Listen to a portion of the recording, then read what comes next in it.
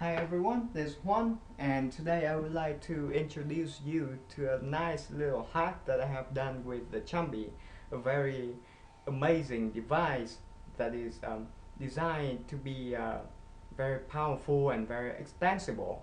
Actually, what I have here is an Insignia Infocast, which is a derivative of the Chumby that you can get for very cheap on eBay. I think it's on sale for anywhere from 25 to $40 right now on eBay. So I have this device, and I found out that has designed this little device to be very hackable and very extensible. It has USB on board, GPIO, and I2C, and of course Wi-Fi. So I think it could be very useful for many of my projects. What I have found out to be interesting and disappointing at the same time is that this device uses flashlight, not very powerful, and at the same time very clunky for us at this age. So um, I have hacked together Qt4 on this little device, so you can put basically whatever kind of interface you like on this device easily. So let's dive right into it.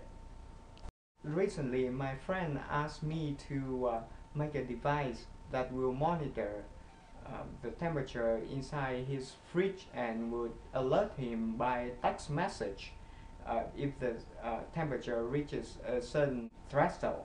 So what I have done is I just made a little interface here that display the temperature, and it takes literally me just 5 minutes to make it work from the framework that I have.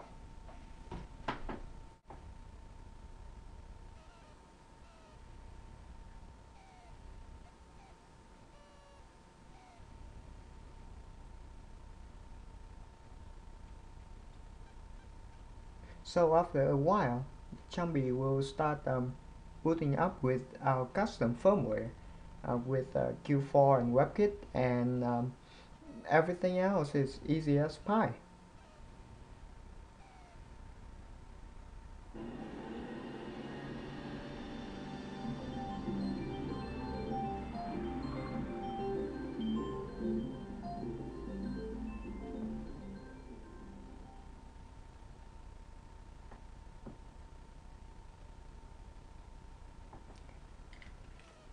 So after the Chumby has boot up for the first time, you'll be asked to calibrate the touch screen.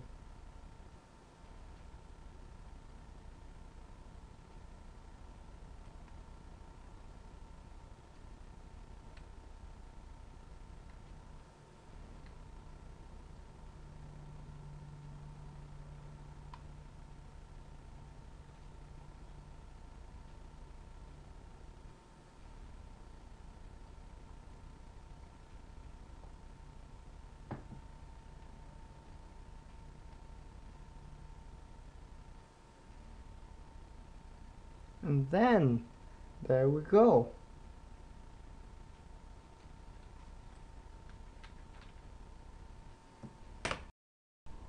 And then what you can see here is the temperature monitor that I worked on. Looks just fine. You have several tools too. For example, you have a screen dimmer, a timer.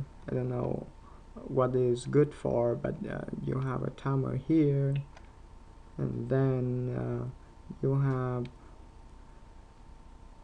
a diagnostic screen too, so you can see the Chumby IP here.